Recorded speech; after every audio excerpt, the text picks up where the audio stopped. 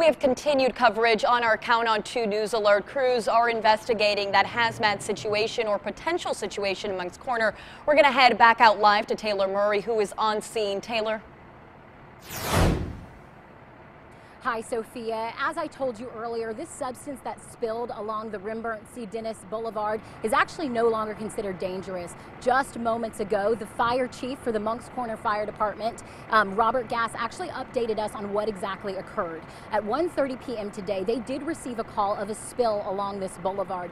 They were concerned it was oil. However, it has been determined it is not oil. The substance is not dangerous. So they blocked off the road pretty much up until now just to clean up the substance. We're told that Santee Cooper and Berkeley County Electric were put on an administrative lockdown just to keep everyone safe while they investigated this hazmat situation. Since then, they have been released and allowed to go home. We are told, however, if you are traveling along the Rembrandt C. Dennis Boulevard, that it is still blocked off in certain areas, so you do need to be on the lookout for that.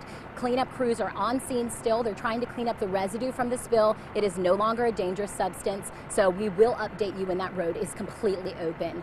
Reporting live in Moncks Corner, Taylor Murray, Count on 2.